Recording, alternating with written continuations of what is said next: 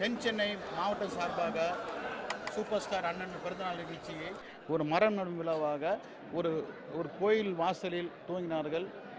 தொடர்ந்து அவர் மாவட்ட செயலாளர் ரவிச்சந்திரன் கூறியது போல 70 நாள் தொடர் நிகழ்ச்சியாக அண்ணன் சூப்பர் ஸ்டார் அவர்கள் நிகழ்ச்சியை நடத்தப் போகிறார்கள். அதை முதற்கட்டமாக தென்சென்னை மாவட்டத்துக்கு உட்பட்ட ஆலந்தூர் பகுதி சார்பாக இந்த நிகழ்ச்சியை இன்னைக்கு தொடங்கி உள்ளார்கள்.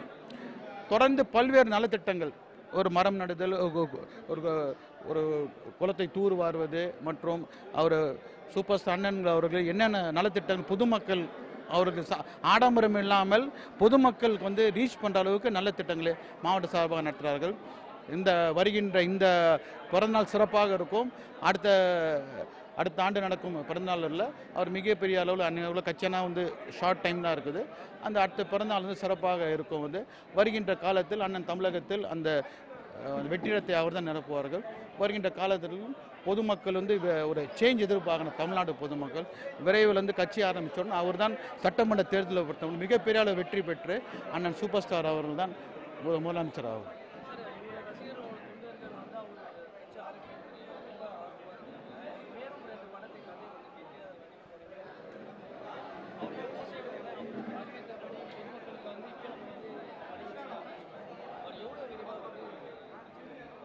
தெரியல எனக்கு நம்ம பத்திரிக்கை தகவலை பார்த்தா தர்பார் ஜனவரியில் ரிலீஸ் ஆயிரும்.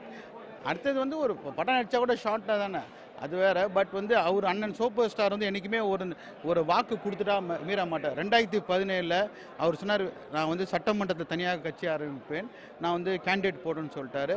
ஆனால் கொடுத்த வாக்கை அவர் மீற மாட்டார். கட்டாயம் ஒரு அரசியல் கட்சியை விரைவில் தொடங்கிடுவார். சொன்ன மாதிரியே தொடங்கிட்டு மிகப்பெரிய ஆரம்பித்த உடனே தமிழ்நாட்டில் ஓட்டிங் பேட்டர்னே மாறிடும். ஒரு சுனாமி மாதிரி மாறிடும்.